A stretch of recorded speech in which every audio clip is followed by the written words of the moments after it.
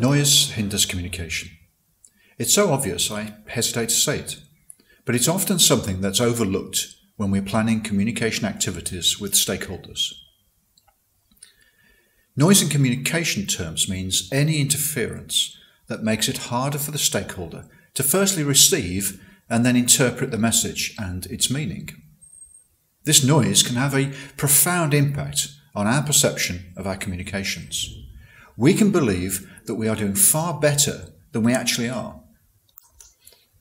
Physical noise is relatively easy to understand: noisy rooms, traffic, other conversations, and so on. So let's look at two other types of noise that we should consider when we are communicating. Firstly, psychological noise. We bring preconceived ideas to conversations, such as stereotypes, reputations, assumptions. Human beings don't behave as robots.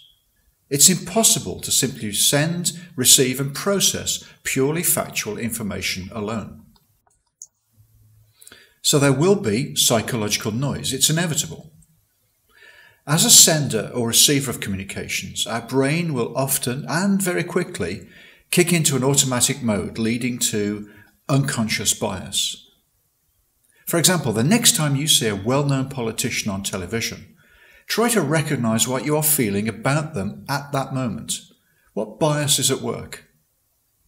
As communicators, we need to realize that this is happening. What can we do about this unconscious bias, this psychological noise?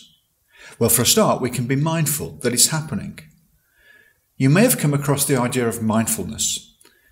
It's about being fully present in the current situation, being aware of the context in which you are communicating, and being aware of your own emotional state.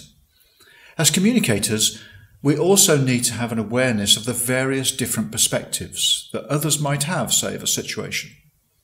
Remember that listening is also part of communicating. Then there's semantic noise. This type of noise occurs when grammar or technical language is used that the receiver cannot understand, or they cannot understand clearly. This means that the decoding of the message is made far more difficult, such as this example. It occurs when the sender of the message uses a word or phrase that we don't know the meaning of, or which we use in a different way from the speaker. We may have been in a presentation when a speaker is using complex jargon or images of which we have little or no understanding. Or perhaps when a speaker has used a word or phrase that has a very different meaning to us, sometimes resulting in a wave of muffled giggles in the audience.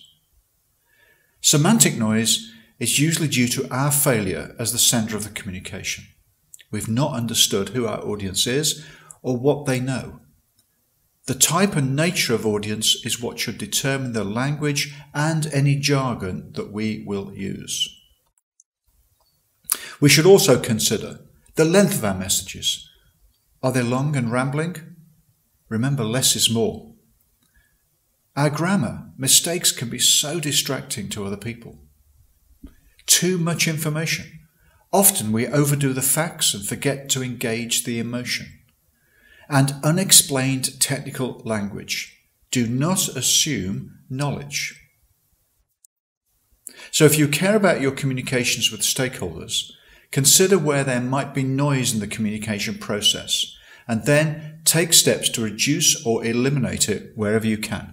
Bearing in mind the principle, seek first to understand and then be understood.